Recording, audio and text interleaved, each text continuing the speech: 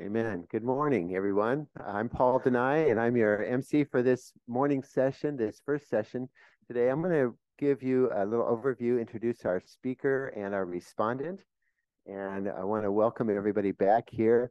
Apparently, the topics today are even more engaging than yesterday. We're getting more people than yesterday. Not for any of us that were here yesterday to feel diminished in any way, right?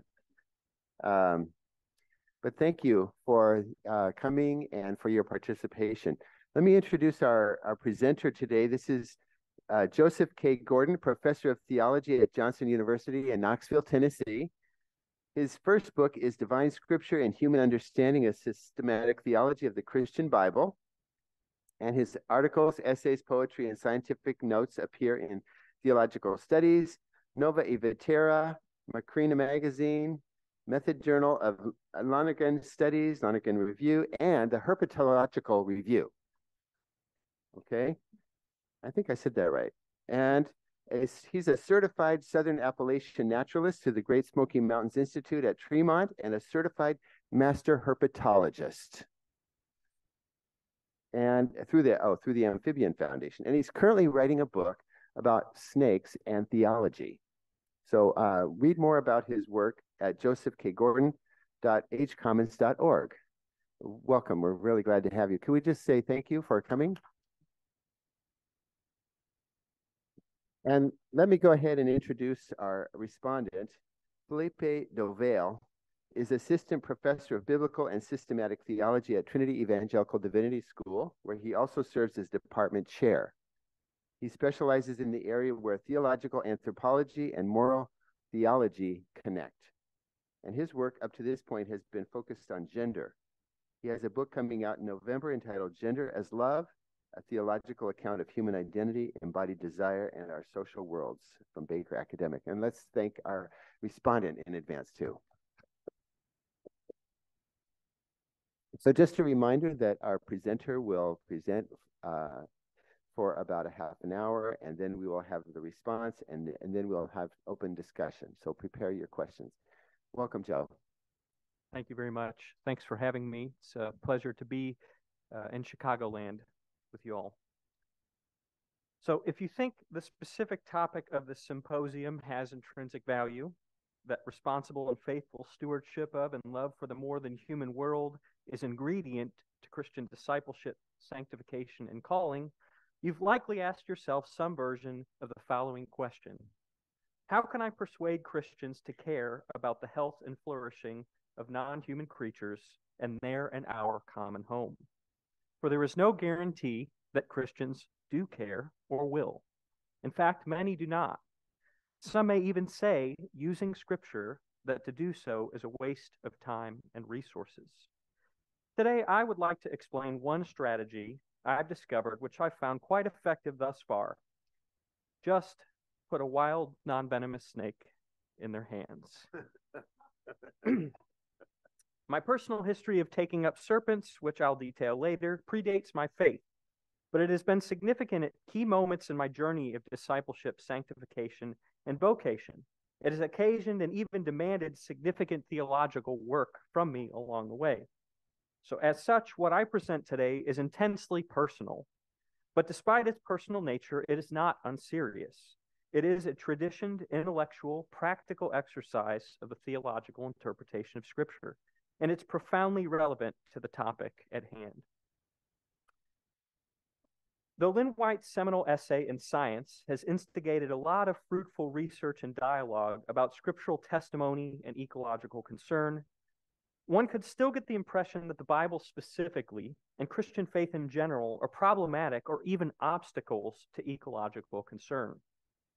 What help, after all, could an ancient set of generally anthropocentric, plurivocal texts provide for addressing technological, social, and cultural developments that the ancient human authors of Scripture could never have anticipated, let alone fathomed?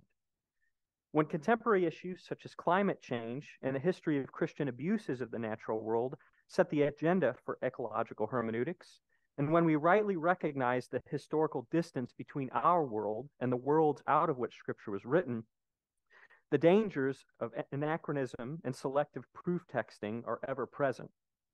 And even if there are poignant green texts in Scripture, those that we can easily use in support of creation care, what should we make of those supposed gray texts, such as the foundational command that humanity is to subdue the earth and have dominion over the animals? What we need is an explicitly theological approach that doesn't restrict the work of engaging Scripture to either the pursuit of authorial intention or to just cataloging and repeating what the Bible supposedly says. What's required instead is a self-conscious exercise of scriptural reasoning wherein we take responsibility for identifying and justifying our commitments to what we think God may be teaching us as we engage the sacred page again and again, stewarding the mysteries of God. The following exhibits my own beginning approach to such issues, mostly focusing on the possibilities opened up in the first two creation accounts in Genesis 1-3. I'll consider the place of snakes in God's creative and redemptive work to explore notions of the good, doctrines of creation, nature, sin, and grace, our vocation to delight in, love, serve, and know non-human creatures, and eschatology. So scriptural snakematics and outline. When Christians learn of my lifelong love for snakes, they often respond predictably. Haven't you ever read Genesis 3? The snake is cursed above all creatures. According to the Proto-Evangelium, Genesis 3, the offspring of Eve will crush the head of the serpent. And Revelation explicitly identifies the devil as a serpent. These seem to damn or curse all snakes.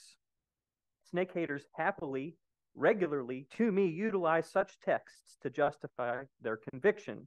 The only good snake is the dead snake.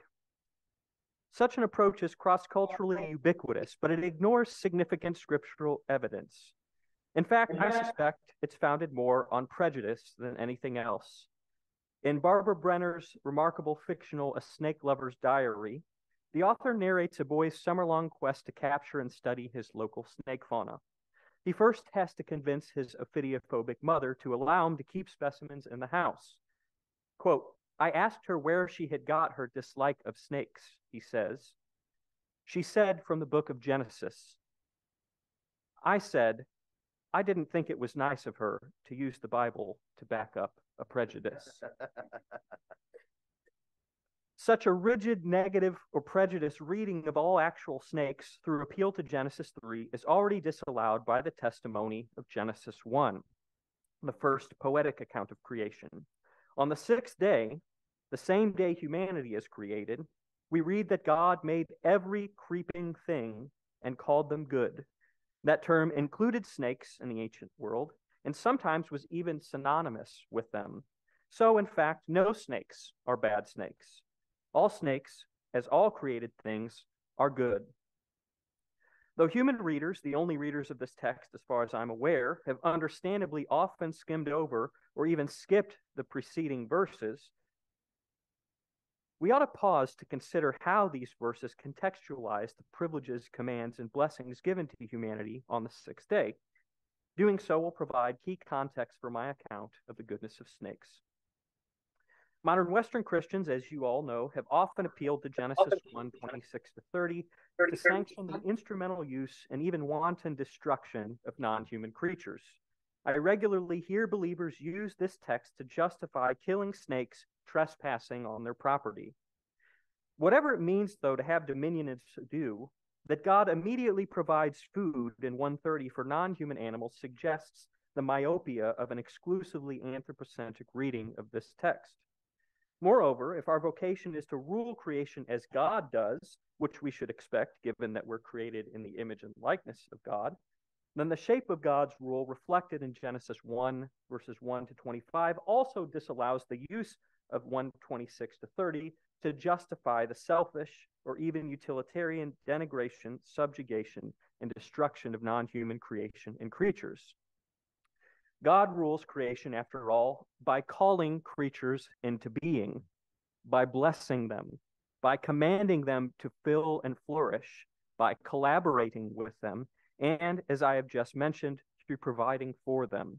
God does not lord it over creation, crushing it, using it up, and bending it to his will, but instead lets it be, blesses it, and serves it in its flourishing. God intends that the living creatures, the Nefesh Hayah, with whom we share the breath of life, and the green, mostly stationary creatures upon whose breath our lives depend, should fill the nooks and crannies of the hospitable lands, waters, and skies. The other creatures of Genesis 1, including snakes, give praise and glory to God through their own selving, through living out the particularity of their very existence. A brief detour to consider the achievements of modern scientific taxonomy would fill in this picture profoundly. It is clear that God wants and loves biodiversity. One can make arguments for the goodness of genera and perhaps even for populations of species on the basis of Scripture's recognition of the classifications of creatures in Genesis 1 and Adam's naming of the animals in Genesis 2, and also from God's call to Noah to preserve 2 or 7 of each kind upon the ark, as if he's some sort of proto-conservationist. But the testimony of other texts ought to persuade us that God loves not just genera or categories or species, but each and every distinct creature, and so each has intrinsic value. Are not 2 sparrows sold for a penny? Our Lord asks the disciples. Yet not one of them will fall to the ground apart from your Father.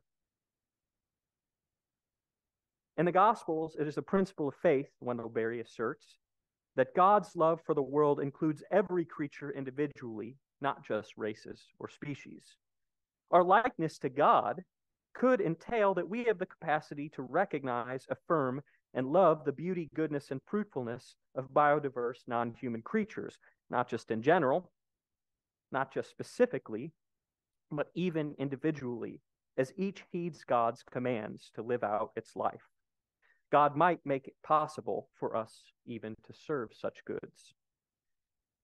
While some have argued that the earthier Eden creation account of Genesis 2 and 3 balances the strong anthropocentrism of Genesis 1, a careful, inquisitive read of Genesis 1 already puts us in our place. The primary distinction we should keep in mind from Genesis 1 is not the creaturely contrast between humans and non-human creatures, but the infinite qualitative distinction between God, the Creator, and creation, and we're on the created side. Creation does not belong to humanity, as Dean Edwards just read, but to God. The earth is the Lord's, and the fullness thereof. While creation belongs to God, certain biblical witnesses testify that the Lord God of Israel, who we worship, does not, unlike the creature-like deities of her neighbors, need creation or creatures. It's good news that God does not need us. But it is, last I checked. We are. Why? Because God wants us to be. The goodness of creaturely existence includes also snakes as well. God does not need them, but wants them to be too. Now, the serpent in the garden is clearly problematic, and the serpent of Revelation 22 is not good, I grant. So then we seem to be at an impasse, having identified at least an apparent tension in the biblical testimony about snakes. Are they good, as the theologically and canonically informed reading of Genesis 1 suggests, or bad, as the accepted common reading of Genesis 3 holds? Does God want them to be or not? I'll return to the Eden account briefly in Revelation eventually, but first I need to discuss some of the other key texts in Scripture where snakes are mentioned. Snake terms occur over 100 times in the Protestant canon. These words, primarily nachash in Hebrew and ophis and echidna in Greek, often serve a negative symbolic purpose. In most cases, the fact that venomous snakes are dangerous, even deadly, serves to convey the seriousness of sin, the reality of deceit, judgment, danger, destruction, fear, and death. Note, for example, John the Baptist and later Jesus calling the Pharisees a brood of vipers, or Paul quoting Psalm 140, verse 3, to say that the venom of asps drips from the lips of all sinners, whether Jew or Gentile. According to Luke, Jesus tells the 12 that they will tread on snakes and scorpions, and an allusion to that proto-evangelium in Genesis 3. And the authors of Scripture repurpose serpent or serpent-adjacent imagery, such as the mythical Leviathan, the Tanim, the Rahab, and the dragon or Dracon, from their broader religious context to emphasize God's superiority and victory over all adversaries and challengers. So snake language does serve a negative archetypal function in these texts. In fact, though, no creatures are actually dangerous to, despised by, or bad to God, not even venomous snakes. We read in Job and the Psalms, in concert with that reading of Genesis 1, that God provides for and delights even in particularly dangerous non-human creatures. God creates all, snakes included, in wisdom, we read in Psalm 104. Moreover, snake terms sometimes serve positive symbolic and archetypal functions in Scripture as well. Jesus, for instance, commands the disciples to be as wise as serpents, which implies both, first, snakes are wise. Jesus said it, okay? A positive characteristic. And second, that humans can and should learn from them. Now, while God sends venomous serpents in judgment of his people as they wander in the wilderness in Numbers 21, a bronze serpent on a pole is the means of their healing and deliverance. And just as Moses lifted up the serpent in the wilderness, Jesus says, so must the Son of Man be lifted up, that whoever believes in him may have eternal life.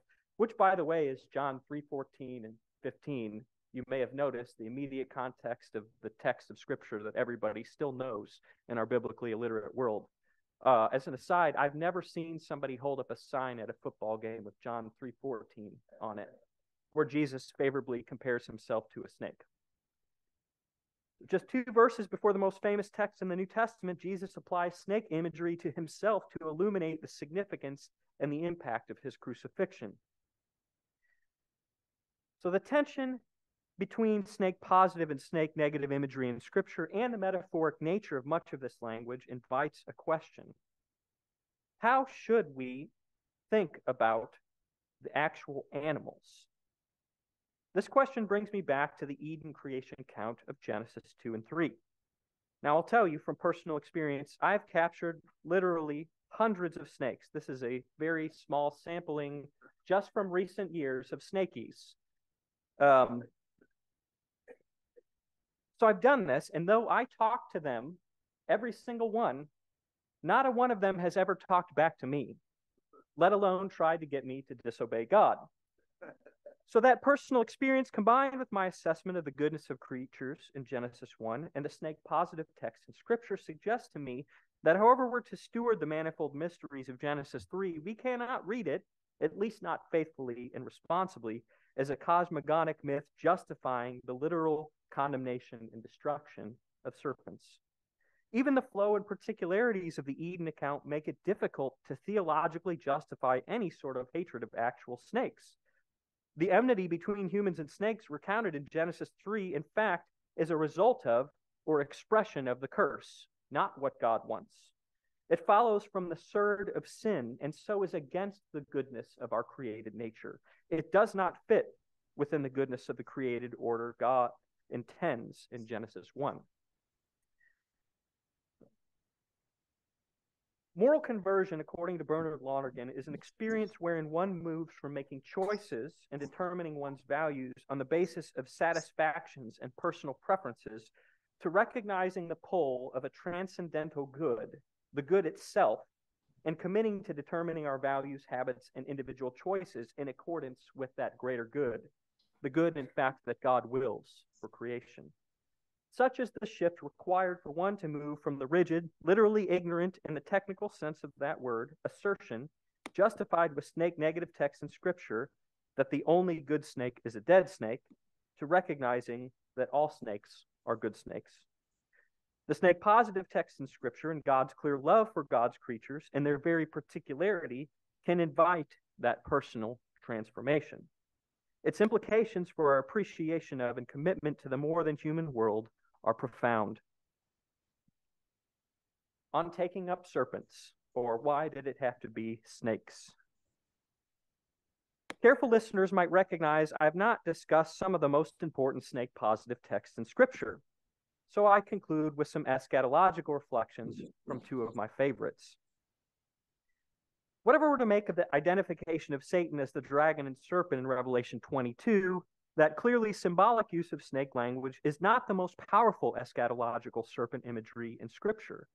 In Isaiah 11, we read, "The wolf shall lie down with the lamb, the leopard shall lie down with the kid, the calf and the lion and the fatling together, and a little child shall lead them. The cow and the bear shall graze, their young shall lie down together, and the lion shall eat straw like the ox. The nursing child shall play over the hole of the asp, and the weaned child shall put its hand on the otter's den. They will not hurt or destroy on all my holy mountain, for the earth will be full of the knowledge of the Lord as the waters cover the sea."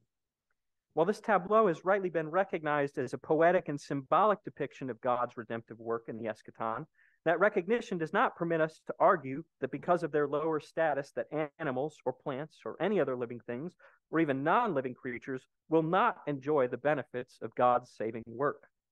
The mystery of God's will, in fact, is that God is reconciling all things, whether things in heaven or things on earth, in Christ, as Paul testifies in Ephesians 1.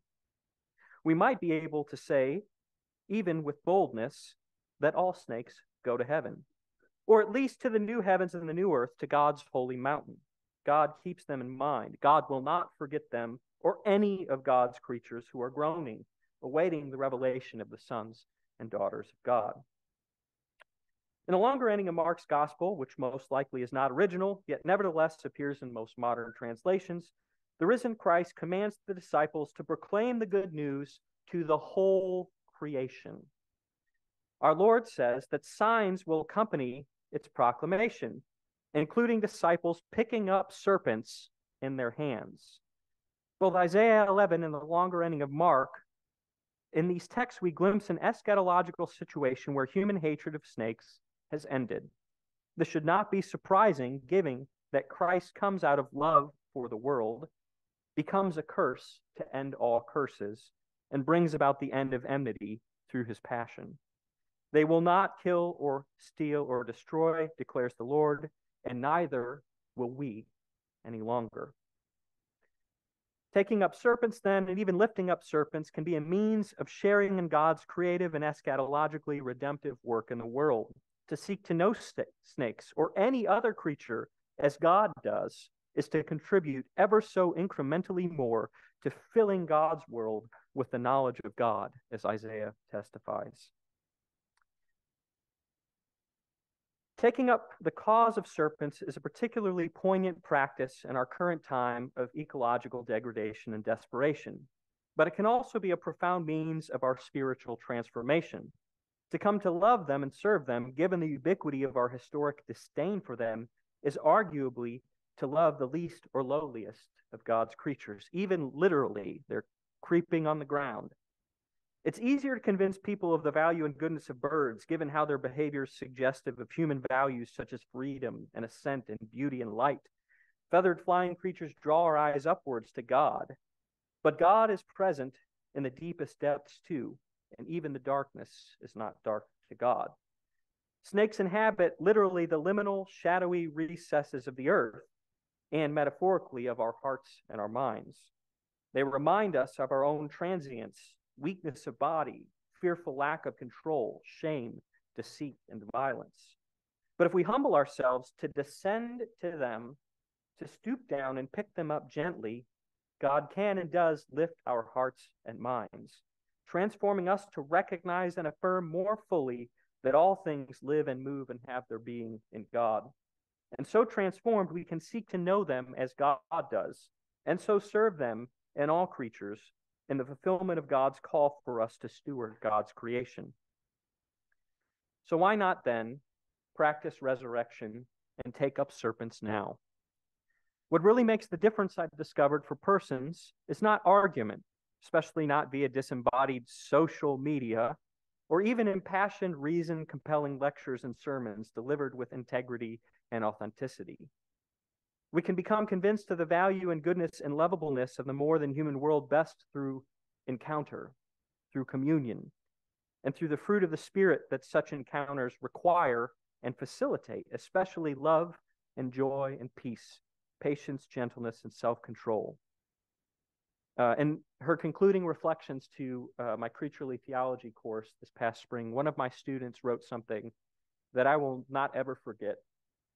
She wrote that the experience of holding a wild snake, a calm wild snake in her hand, gave her a sense of peace that she had never previously experienced before. And I get to experience that all the time. And you could too. What truly makes a difference is practicing habits of attention and wonder, even touch. Through these, we gain an intimacy with creatures that approximates God's own. And what better place to work at loving what God loves and to practice faith that God's perfect love drives out fear than by taking up, holding, loving the snakes. If we do, surely the change and transformation we experience will motivate and sustain us in the healing work God has called us to do, a sure sign that God is already making all things new.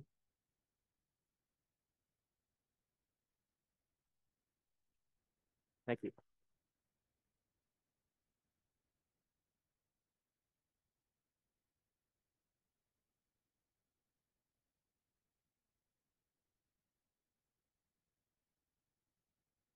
All right. The title of my response is Practicing Resurrection with Nagini, the Coming Redemption of All Creatures, Great and Small. All right. A few days before the Christmas holiday, Voldemort's venomous snake, Nagini, attacked Arthur Weasley while he was protecting the prophecy regarding the fates of Voldemort and Harry Potter. Interestingly, Nagini, Voldemort's personal companion and Horcrux, was once a friendly ally to wizards resisting dark magic. But evil so rooted itself in her life that she became one with the Dark Lord. What we see with Nagini's story, then, is a creature whose original goodness is twisted and warped to a point beyond recognition. Joseph Gordon has persuasively argued that snakes present us with a paradigmatic case to test our attitudes towards creation's goodness and eventual disarray. While it is common to dismiss snakes as uniquely loathsome on account of their associations with Genesis 3, Gordon calls us to see them in the context of a broader theology of creation's goodness, and not with a biased predisposition toward their evil. If there's any hostility that exists between humans and snakes, Arthur Weasley's and Nagini's, it's because the enmity, he says, between human and snakes recounted in Genesis 3, in fact, is a result of or expression of the curse. I think Gordon's observations are correct. Any instance of antipathy, acrimony, or hostility experienced among creatures is attributable to something that has invaded creation and rotted out the proper order originally intended to be displayed. So my intent for this response is to supplement Gordon's picture with a bit more eschatological detail. His account is not one in which we are beckoned to return to the beginning, as if such a return after the intrusion of sin is possible. He is clear that if we're to relate rightly to all creatures, great and small, including snakes, as depicted in Isaiah 11:8, we must be rightly calibrated to an eschatological end that promises the redemption of all things as they were intended by God. This raises the question, what role should eschatology play in calibrating our attitudes to creaturely life? Gordon summons us to practice resurrection and to take up snakes. But how exactly should eschatology inform our normative ethics? After showing that there are at least two ways that eschatology exercises normative purchase for our moral lives, I shall argue that God's commitment to what God has made should lead us to think that God's actions to bring about an eschatological end do not eradicate creatures or their attributes, but rather only removes the sin that inheres within them. God, I conclude, is not in the business of annihilating his creation and erasing what has gone wrong. Rather, as the Anglican Collect for Ash Wednesday states, God hates nothing that God has made, and is rather extracting and curing the poison of sin from within it. Now, Christian ethics arises from the observed tension that exists between the world as it is and the world as it should be. On the one hand is the world as we know it, fallible, broken by sin, infiltrated by darkness and pain, and characterized by a hostility which exists between creatures intended to live in harmony. In Pauline terms, the world as we know it displays a creation that groans. Conversely, divine revelation ensures and promises that the world as it is considerably different from the world as it should be. The world as it is the world as it should be, is found in a promised new heaven and earth, for which creation waits in eager expectation. That promise for St. Paul is a hope, quote, that the creation itself will be liberated from its bondage to decay and brought into freedom and glory of the children of God. Romans 8:20-21. Though creatures now groan, it is a groaning with hope, an expectation that the decay we now experience will one day be removed. The world as it is then makes it difficult to distinguish an original created goodness amidst the impact of sin. Gordon's basic claim is that snakes must be seen in precisely this light. They are good, and if our encounter with them involves harm or pain, it is attributable to a curse that impacts all of creation, not something unique to snakes. Snakes as we encounter them now are not snakes as they should be. So what must God do to bring about a world where asps no longer harm infants, where creation itself is liberated from the bondage to decay? Christian history witnesses to at least two different kinds of answers. One, on the one hand, is a set of views claiming that creation can be categorized according to two different types of attributes, some that image God directly and some that were established by God in the anticipation of sin. This tradition of interpretation reaches as far back as Origen, goes through to Gregory of Nyssa and Maximus the Confessor, and has many defenders in contemporary biblical studies and theology. The attributes given to us by God in the anticipation of sin are those, in the words of Gregory of Nyssa, which humans share in common with the irrational life of brutes. Those attributes that make us similar to animals were provided to us only because God knew we would sin, making them a departure from the prototype, says Gregory. Our eschatological hopes, therefore, are to return to the prototype, where only those attributes that image God remain. Nissen states this: we throw off every part of our irrational skin, along with the removal of the garment. The answer to the question before us, on this first option, is that God must remove certain aspects of creation originally given as stopgaps for sin. And it's difficult to see how creation and redemption remain united on such a view, in my opinion. In order for redemption to occur, creation must give way. We cannot be sure, therefore, that our attempts to live consistently with the world as it should be are actually eschatologically guaranteed. Perhaps another kind of answer will suffice. This alternative, promoted by figures like Irenaeus and Augustine, observes no such distinction between creaturely attributes. Rather than envisioning God discarding certain elements of creation to redeem them, these figures depict creation as on a trajectory of growth and maturation, a trajectory that sin has disrupted. So God's action is to restore creation to its right alignment. This introduces a much higher degree of continuity between the world as it is and the world as it should be, at least in terms of the attributes that will persist into the eschaton. Part of the reason for this is Augustine's conviction that evil is a privation, making everything that exists, even snakes, substantially good. The tension between the world as it is and the world as it should be is generated by exactly one thing: sin, and not any attributes that are natural to creatureliness. So Irenaeus says this: for neither the substance nor the matter of the creation will be annihilated. True and solid is the one who established it, but the fashion of this world passes away, that is, in which the transgression took place. Augustine agrees, claiming that eschatology removes sin, not aspects of creation.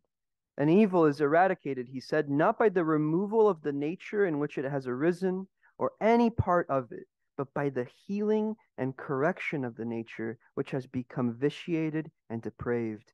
It is not by its utter destruction, however, but rather by its transmutation that this world will pass away.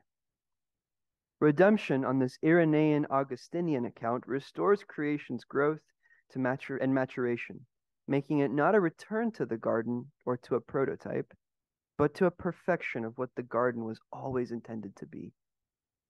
And modern films like Harry Potter, a person has one of two options when faced with a snake bite.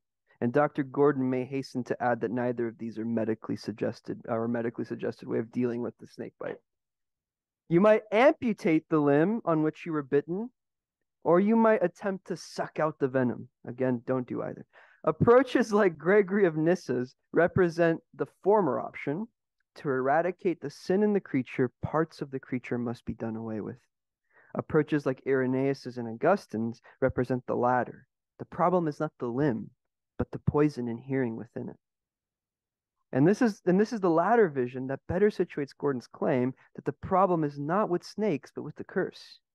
Only with Irenaeus and Augustine can we say, without qualification, that creaturely existence is good and worth protecting, because it is neither ours nor God's intent to eliminate it.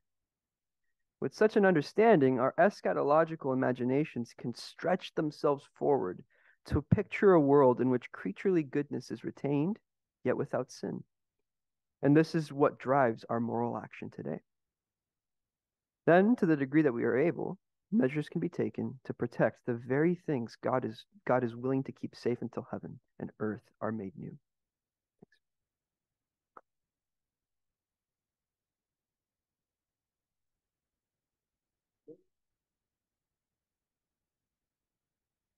Thank you. Both very inspiring, very powerful words. Provocative, huh? Are you ready? I'm ready. What questions do you have? Yeah, would you like to give a response? Just real quick. Yes, you may. Real quick. Yes, you may. Thanks, Felipe, for that wonderful response.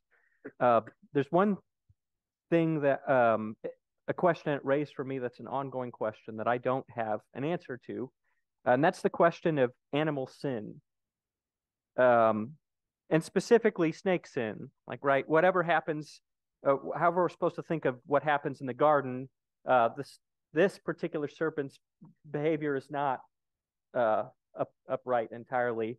So I tend to think from my personal experience with snakes that they do not sin, that they're things that we interpret as aggression and violence are in fact all that they can do just to preserve their existence. What happens whenever a snake shows up? You know what happens whenever a snake shows up. Somebody gets out a shovel, or even worse, a gun. I've seen people swerve to run them over. So snakes will defend themselves, understandably. And I also want to tell you, I didn't say this explicitly, but it is naturally good for you to want to preserve yourself as well. I mean that wholeheartedly. I don't advocate for handling venomous snakes unless you are professionally trained and for certain purposes, because that's how you get bit by a venomous snake. And I don't want that to happen to myself or to any of you. All this occasions further reflections on nature and what's natural. And there's a footnote on this that I didn't state explicitly, but the way that I think about the one created order of creation and redemption that is the world that God has made and is transforming, is by abstracting nature, not as that which is out there, but the good, intelligible order that God intends from the beginning, from sin, which is our willed stupidity. I think it's exclusive to us, not to other lower creatures. Angels is complicated. And then grace, which heals the damage that sin does to nature and doesn't just restore us to growth and maturation, but transforms us from one degree of glory to another, sharing in the very life of God, which I think is not something that the goodness in its contingency of nature has from the beginning. So I really appreciate the Augustinian and Irenaean approach, but I think that in modernity that we have to think with even more nuance. So anyway, don't actually go try to find a snake and pick it up right now. So I tried to get permission from the state's Department of Natural Resources to catch a native snake by the river and bring it in today, but it's illegal. And I knew that it was, but it's sort of gray. Snake legality laws they differ between states, and so I didn't do that. You probably are pleased with that, but I really had hoped I could bring one in to introduce to you all. So, yeah. Thank you for that omission. Yeah. Yeah. I'm disappointed, but you're welcome. Okay. Yes. Mary? Yeah, and we'd like you to come to the microphone when you are ready to speak for those online. As the granddaughter of someone who was terrified of snakes, so much so that we could scare her saying pop beads were a snake, I found this quite intriguing. But I'm interested in your application and looking at snakes and wondering how much this might relate to other animals. I mean, not all creation is named in Scripture. Yeah. But living in the city, I'm thinking of two. Dr. Edwards mentioned cockroaches. Yeah. I'm thinking of rats, both of which become out of balance because of human behavior. But I'm just wondering if what you've done with snakes could be applied to other creatures as well. Thanks for asking that question. I think that it can. Why are cockroaches and rodents a problem? It's actually almost entirely because of us, which is the case for all ecological disruptions. So y'all know that we're quite good at building shelter. And most of our non-human neighbors, animals, are not. There are some that do, but they are very happy to use what we have made. And so this brings us into contact and provides a point of, I think, reflection on our relationship to them and their goodness. And how do we navigate all this? There's a wonderful book that was written by Bethany Brookshire.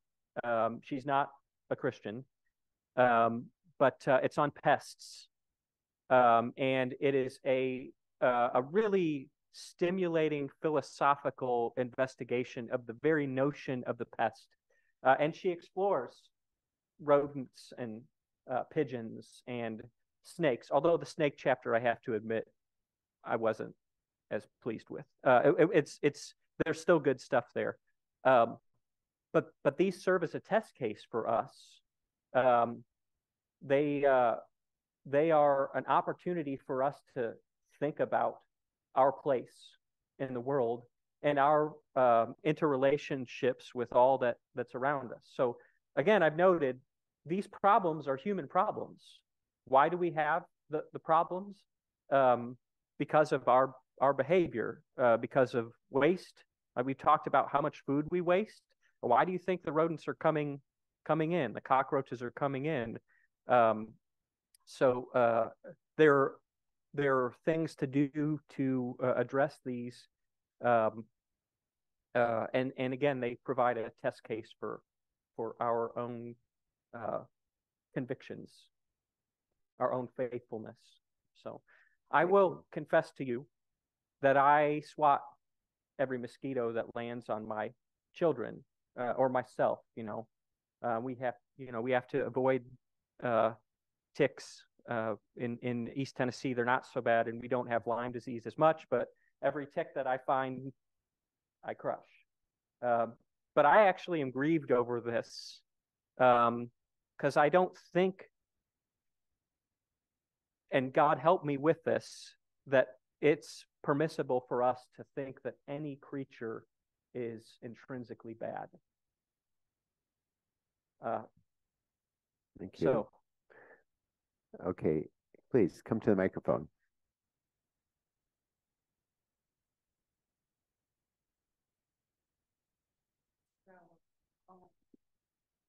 Thank you for the information that you share with us on today. I also heard you mention about as nature and what is natural, but then snakes, it seemed to me, if I would relate a snake to a human being, and you're telling me that if I'm gentle with the snake, that I will receive a positive response. Yeah. But if my spirit and who I am being negative, I might just get bit. Yeah. So I say this in the first footnote of my paper. I never pick up a large or medium-sized snake without expecting to get bit. It doesn't hurt. Like getting bit by a pet dog or a cat's a much more significant, potentially medically problematic experience. But that doesn't happen to me very often anymore because of practice and gentleness. The snake can understand if its life is threatened or not. Right. Now, I'm not saying, again, nobody in here should go out with zero experience and flip rocks down by the river to try to find snakes, although that's how you would find one if you wanted to.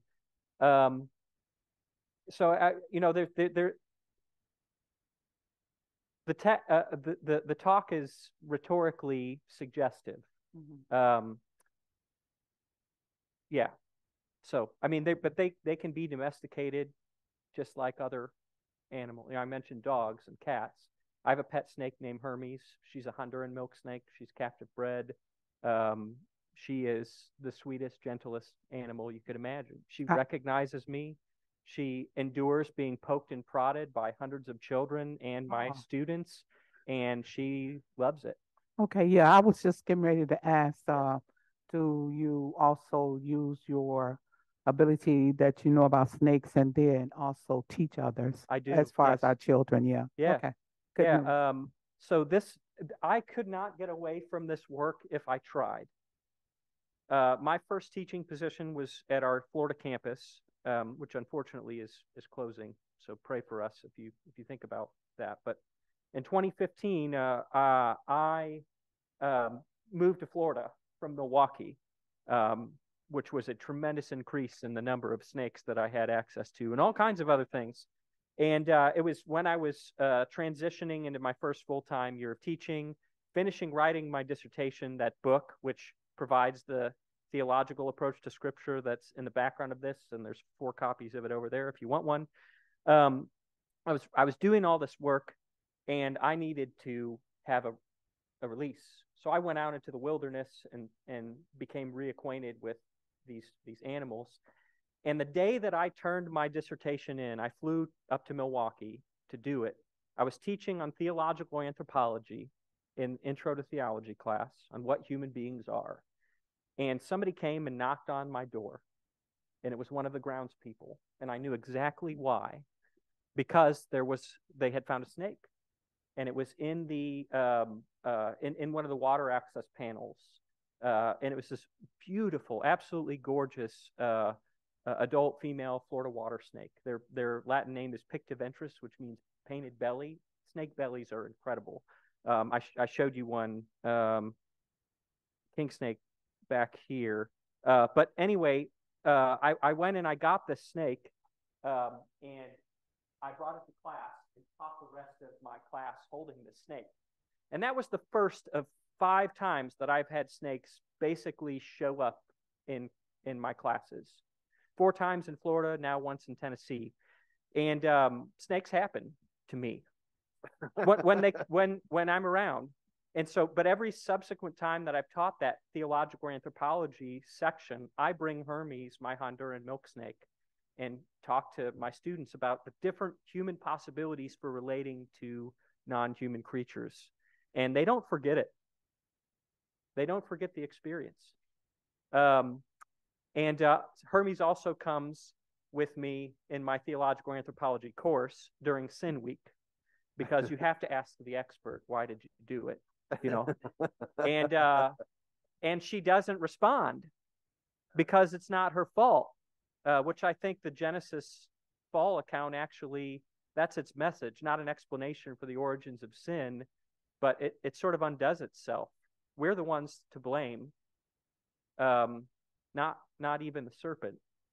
But they come with me at the end of October. I'm going to bring Hermes to an event at a local state park, and she'll meet hundreds of trick-or-treating kids. And yeah, so and again, when I'm around, snakes show up. So my colleagues on Johnson's campus where I teach, if they see me out in the wilderness and they don't like snakes, they know you better stay away because they're probably going to be one. So, please. Thanks so much for this, Joe. I'm wondering if you have any reflections on the end of Acts, Acts 28, and Paul getting bit. I think there's a lot going on with that story in terms of what's sort of, and especially the islanders' reaction, like, oh, this man must be a god. So, any reflections you have on that? Well, I mean, you get into the ancient Near Eastern and Greco-Roman associations with serpent symbolism. One thing I didn't note, but is in a footnote, is James Charlesworth has written an incredible book, The Good and Evil Serpent, in which he leaves no stone, almost literally unturned, in exploring ancient Near Eastern and Greco-Roman serpent imagery. And he comes up with 29 positive associations of serpent imagery in the ancient world and 16 negative ones. And this notion that one having power over a snake would make them divine, I mean, that's just sort of part of the fabric of a lot of ancient conceptions. It's present in the Moses narrative whenever with the staff in Exodus. You get all this really rich imagery. The Acts text is super weird for a lot of reasons. One of them is that there have at least two geologist studies and herpetologist studies. There have never been recorded venomous snakes in population on Malta. But there is an island off the coast of Greece that has a population of venomous horned vipers, and that could be textually what Luke is referring to. But it's just weird. Like, it's one of the few times in Scripture where snake language is used and there's an actual snake present. So I don't know what to do with it. I don't know if Paul got bit by a venomous snake on this other island that's not Malta and then, didn't experience effects supernaturally, or if he got a dry bite, which is actually very common for venomous snakes. They don't want to waste their venom on us because we're not edible to them. And a bite is always a warning for any snake, whether it's venomous or non-venomous. So they will bite without envenoming, and that could have been what happened, or supernatural, or the people didn't know that there were no venomous snakes on the island, and ancient people often assumed that every snake was venomous, and that's what's going on. There's all manner of possible ways of understanding that. So, yeah, I'm not sure what to do with it. I will have to write more about it eventually, but it's a good question. Thank you. Please feel free to come to the microphone. Thank you for adding to our vocabulary too, Dr. Gordon. Envenomating is a word I want to try to use in my teaching. There are very few snakes that are poisonous. Poison is ingested. Venom is injected. So when you're afraid of poisonous snakes, you're not afraid of poisonous snakes. You're not going to eat a garter snake that's been eating venomous newts and is poisonous because of that. You're afraid of getting bit by a copperhead or a rattlesnake. That's envenomation. Yeah. Thank you. Cody, please. Yeah, thank you for your presentation, both of you. I was really interested, very intriguing. I was wondering if you could expound on Numbers 21 and maybe connect it to the problem of suffering and how God redeems the thing that was making them suffer, and actually uses that to provide their healing as well. Yeah, that's a great question. Numbers 21 is also a super strange text, and then it shows up again in the canon in Kings whenever people are worshiping the serpent staff, the Nechushtan, and then again in Jesus talking to Nicodemus in John 3. I think that's it's just a powerful image.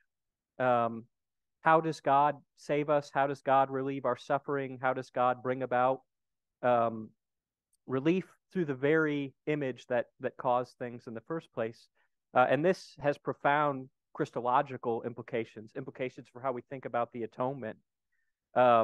We experience the curse, we experience enmity, we sin against God, against ourselves, and against one another. And so how does God redeem us? Not by crushing those things, but by going straight through them in Christ's work. By suffering. Our healing comes about through Christ's suffering. Our liberation from sin comes about from him becoming a curse, becoming sin, even Paul writes. Our liberation comes from death through death. Death is not a surprise to God. I mean, this is something that we really have to learn now. Some of our sisters and brothers know this because they've not been privileged to try to resist it and deny it. But those of us who resist it and deny it need to recognize that we'll die. And we know this because death is even the means of our healing, the means of our freedom from suffering, the means of our salvation. So it's profound, rich imagery. It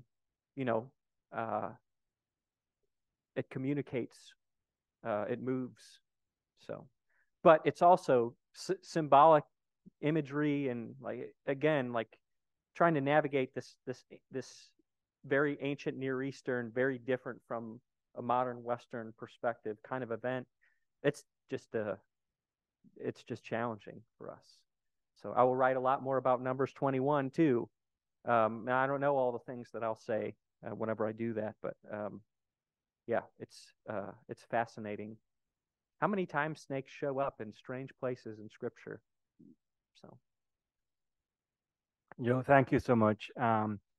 It's my experience that as a biblical scholar, that a lot of theologians have a denigrated view of the created order. Yeah. So I want to take your creation theology class. Yeah.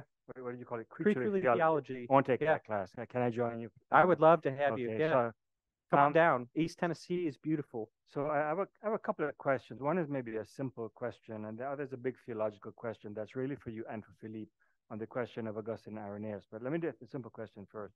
You had Isaiah 11, right? Mm-hmm. Humans and snakes in harmony. But Isaiah 65, in that same spot, has the snake is going to keep eating dust. Yeah. Which seems to be a reference back to Genesis 3. Yeah. What do you make of the curse on the snake in Genesis 3? What do you think that refers to chronologically? Yeah, I don't know. Again, Genesis 3 is super weird too. Yeah. I mean, the curses are etiological. Yeah, I think that's clear. There's really only two curses, right? Curse on the Adamah, the ground, and curse on the snake. There's no curse on people. No curse on people. There's consequences. Right. Consequences, yeah. But it's etiological for the snake, right? It loses its limbs. So, but it doesn't ever. There's not an actual definitive, clear suggestion that the snake does have limbs. No, right. It is named a beast of the field. It's not named a creeping thing in Genesis 3. But Genesis 2 has a different categorization of animals. It does. And in fact, the category of livestock or cattle, right, behemah, it does not occur in God's creation of animals in Genesis 2. It's only when the man names the animals that category comes into being, because that's a domesticated animal. So the naming domesticates some animals, but the snake remains wild. That's the way I read that text. Yeah. So I was wondering about if the curse on this snake is just a etiological thing, that there will be wild animals and humans that won't get along. Yeah. Because although the later translation has crush and strike, the Hebrew has the same verb. It's just it's on par. Yeah. I was wondering about that. Yeah. Well, I think that makes sense as etiology too, for the enmity that's between humans and the wild beasts. So I confess that I'm not sure what to do with I mean, it seems to me to be folkloric. So limblessness is actually not a curse for snakes. Right. It's the means of their survival. Yeah. And they're really good at it. Like it actually neurologically triggers people to see a snake slither because it doesn't have limbs. How can it do that? But it's how they do their snaking, right? And they don't actually eat dust, right? Either. So yeah, I mean, it seems to be to me that aspect of the narrative, the curses of the land and the serpent, and then the consequences for humanity, is etiological. It functions etiologically, but the whole rest of it, I think, is anti-ancient Near Eastern mythology. Yes, I agree. So that's how I navigate that. If somebody else wants to ask a question, I can hold off my theological question for a while. No. Well, my theological question is to both of you on this question of Irenaeus and Augustine. So you seem to object a little bit to the reference to the Augustine Irenaeus stuff, right? No, I wouldn't say I object. I would have a modified perspective of what the restoration of progress means. And I'm not sure that Felipe would I don't know what his perspective would be on that. So my question is actually more foundational, because I see a fundamental difference between Irenaeus and Augustine eschatologically, because Augustine, for example, has the redemption of the social order, for example, in the city of God, but he has no new heaven and new earth. There is no concrete physical manifestation in the eschaton that I can find, whereas Irenaeus seems to imply there is.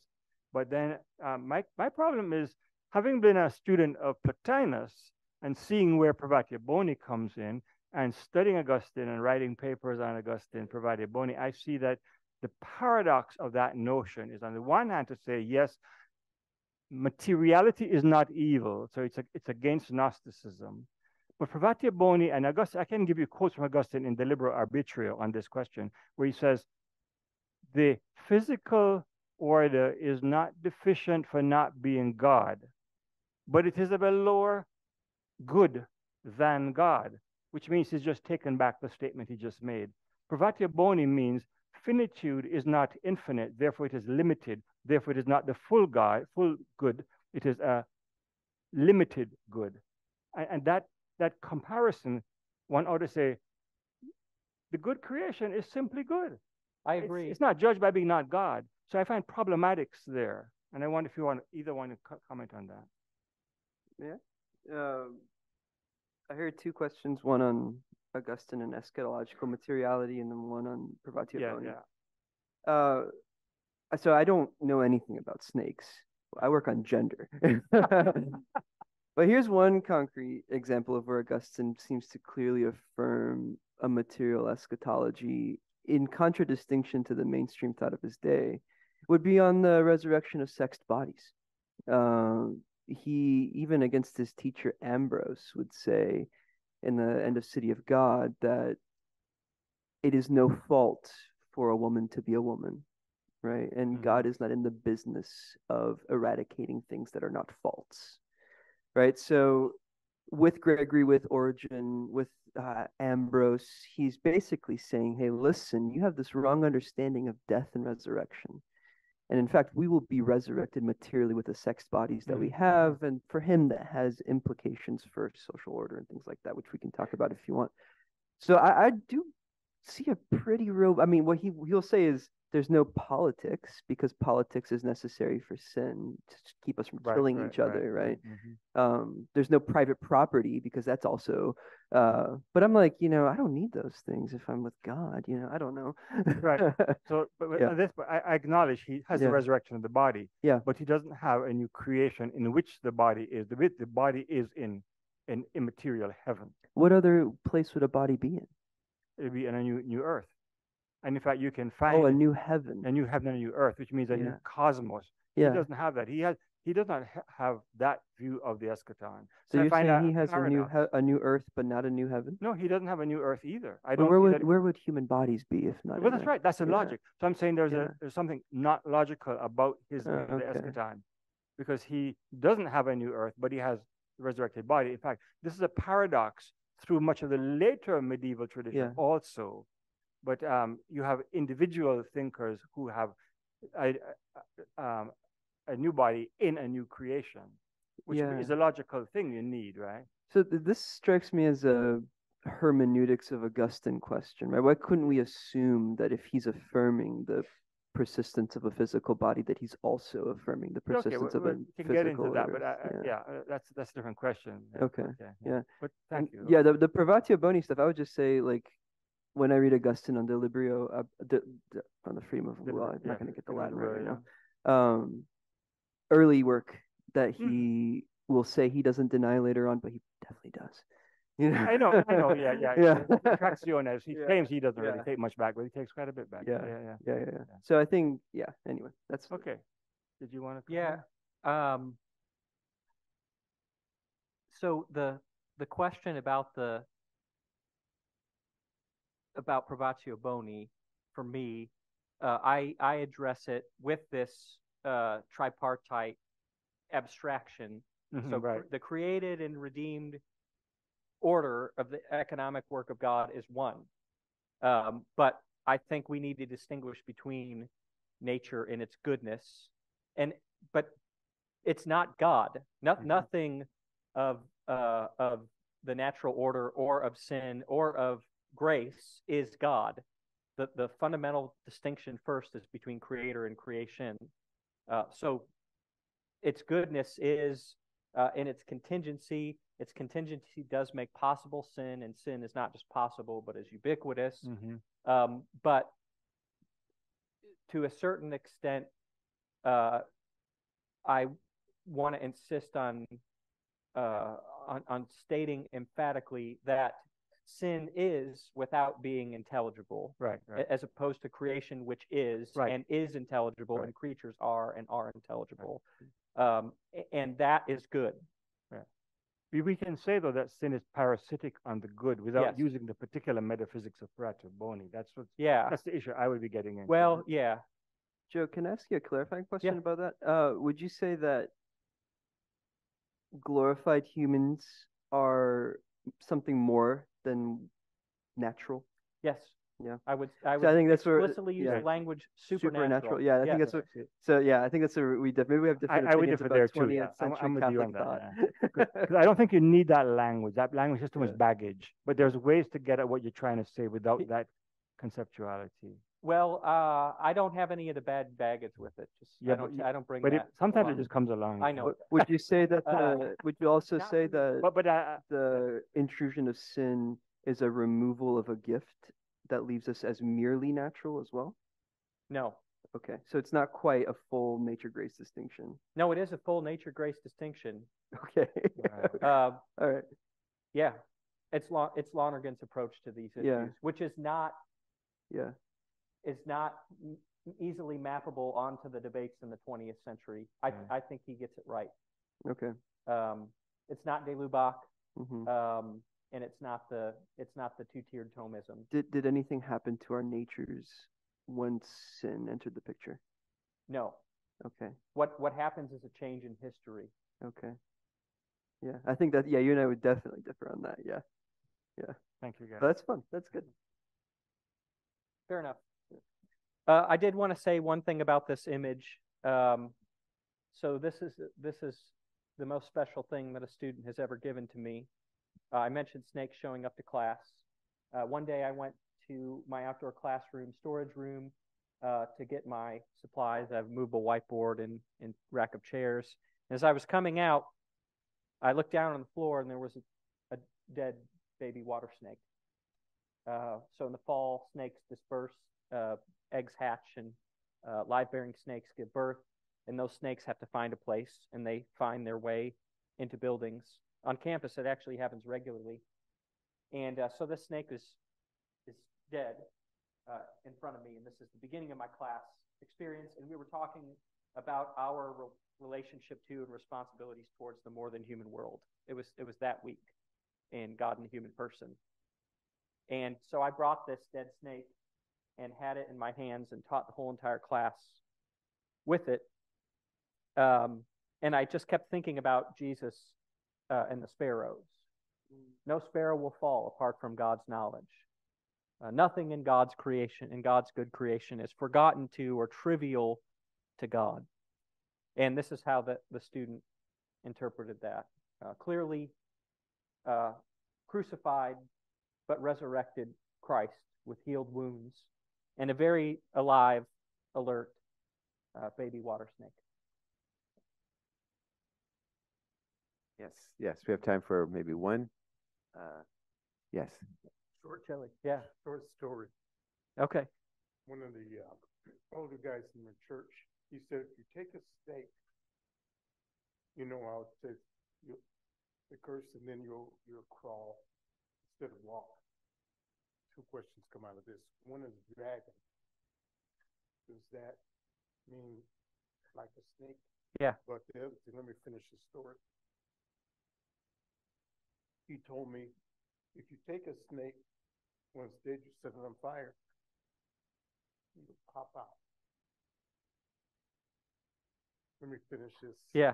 At the Museum of Natural History a few years ago, went down on one end and on the, it's almost like on a board, about as big as one of those sections there. Yeah. They had a snake. The legs were on it. Yep. Nagash.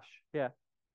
So with a small Or snake Nagash. like that, with the same thing, Nope. it has to be an adult. No. So boas and pythons have vestigial legs. They're spurs that have been repurposed for reproduction. No other currently existing snake taxa have legs. So snakes are tetrapods. You know what tetrapod means? Four-legged, which doesn't make sense for the snake. So limblessness, and whales too, yeah. Whales are also tetrapods, so they have vestigial pelvis. So yeah, limblessness is actually an incredibly effective means of survival and adaptation. In squamate reptiles, there's like 30 or 40 different genera.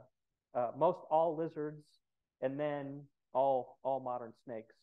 But no, fire will not bring out hidden legs that are inside. So, yeah.